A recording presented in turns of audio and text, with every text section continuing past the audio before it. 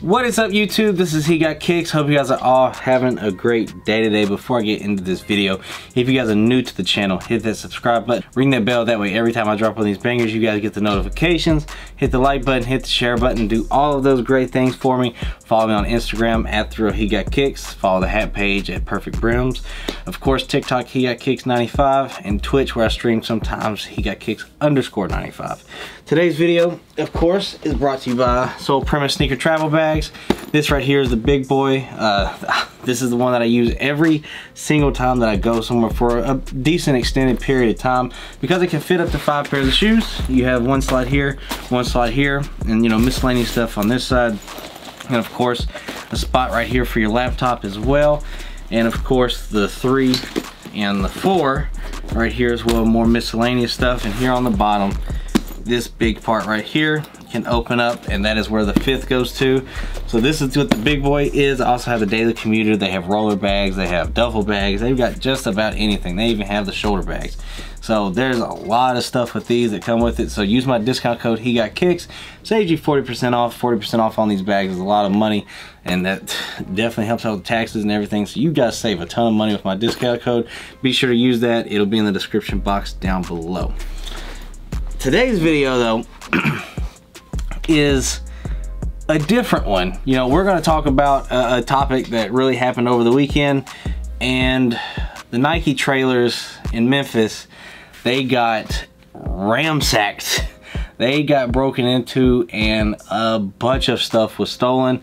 Shout out to Sneaker Fetish. He was the first one that kind of I saw break the news about it. You know, I did kind of hear a little something over the weekend from one of my friends that live in Memphis, and they have somebody that actually is in their family that works at the Nike Memphis DC, and they kind of was talking about it. So I kind of was like, something happened. I didn't know exactly what until today.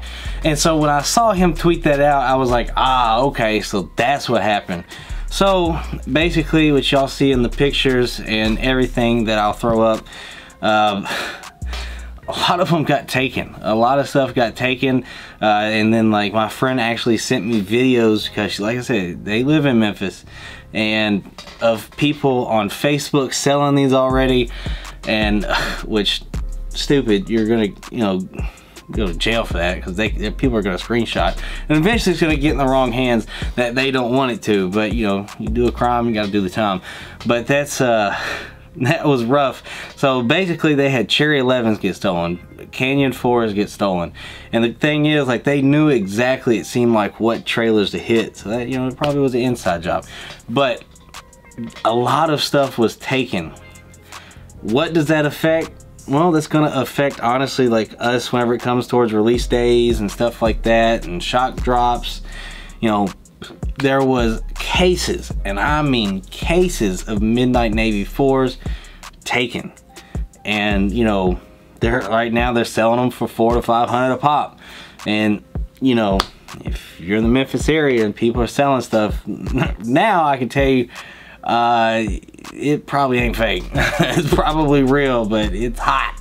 It's hot, you know. But it is definitely definitely not something, you know, I definitely condone. It sucks for people like us that, you know, either get it early legitimately, or you know, wait till release day, because at the end of the day it is going to affect the release day. It is, you know, because that means that whatever store that they were going to, because they were cases, it didn't, you know, look like too many single orders from pictures that I saw or videos that I've seen.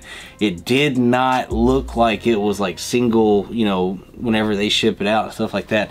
It looked like the cases that you get that ship to stores. Like it, I saw a bunch of store labels, and I was like, man, this sucks, you know, because those were going to stores to be stocked for release day. Now they're not going to be there. So at the end of the day, really, this affects all of us that are trying to get the sneaker for retail.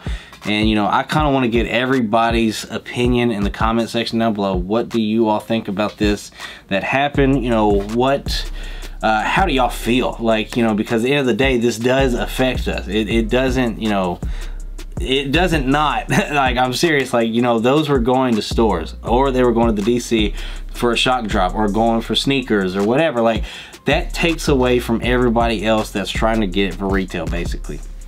And, you know, they kind of jump line a little bit, you know, but that it's a wild thing to happen. This isn't the first time it's happened, not going to be the last, I'm quite sure. You know, that's just, you know, what it is. But, you know, shoot, I have seen a lot of pictures from Facebook and Instagram and everything that, man, they came up, and I'm talking up. Like, it wasn't just a couple trailers, it was a bunch of trailers got a lot of stock taken. And, like, you know, the problem is those trailers they do just kind of sit there, you know.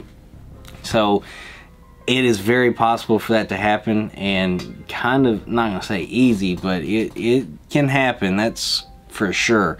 It's happened before, but it is definitely unfortunate for us that are out here trying to get these sneakers anyways. Like, it does suck.